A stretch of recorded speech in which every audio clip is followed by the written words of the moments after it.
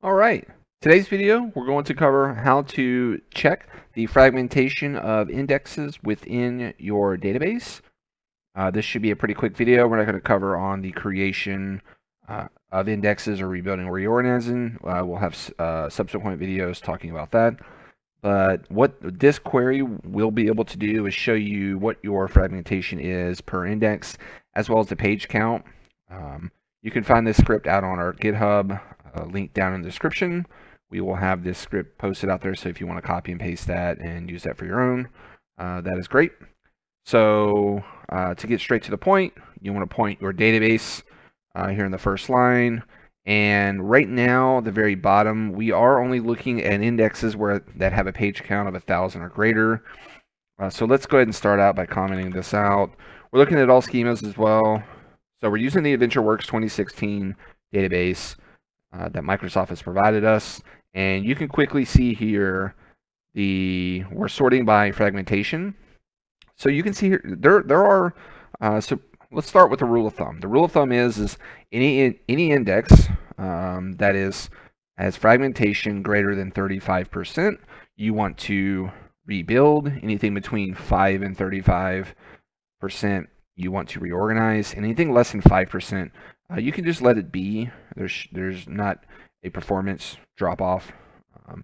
So that's kind of the rule of thumb that Microsoft SQL Server has instilled. And right here, you can, if you just took that rule of thumb and you quickly looked here, you'd see you have several indexes that are above 35%. But what you don't want to do is you don't want to immediately rebuild these, because the rebuild is based on the page count.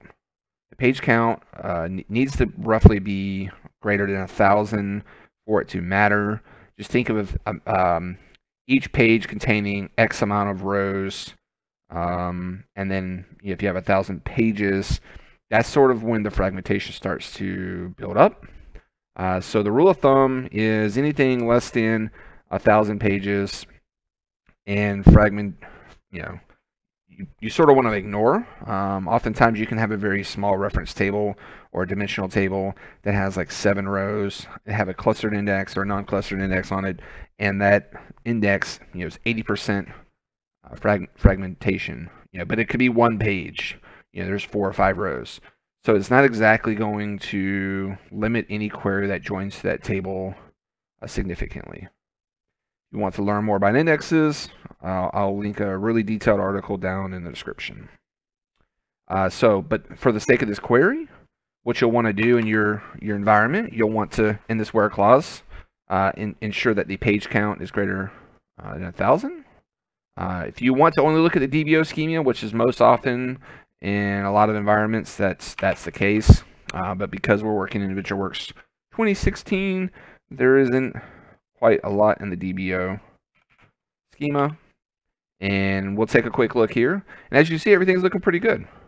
So like I said, this video isn't intent on rebuilding or reorganizing indexes, and we'll talk about that in the next video, as well as like approaching a SSIS automated job programmatically when inserting and updating records into a table, which could affect your indexes. If you have any questions or comments, please leave those down below. Don't forget to subscribe, and you guys have a great day.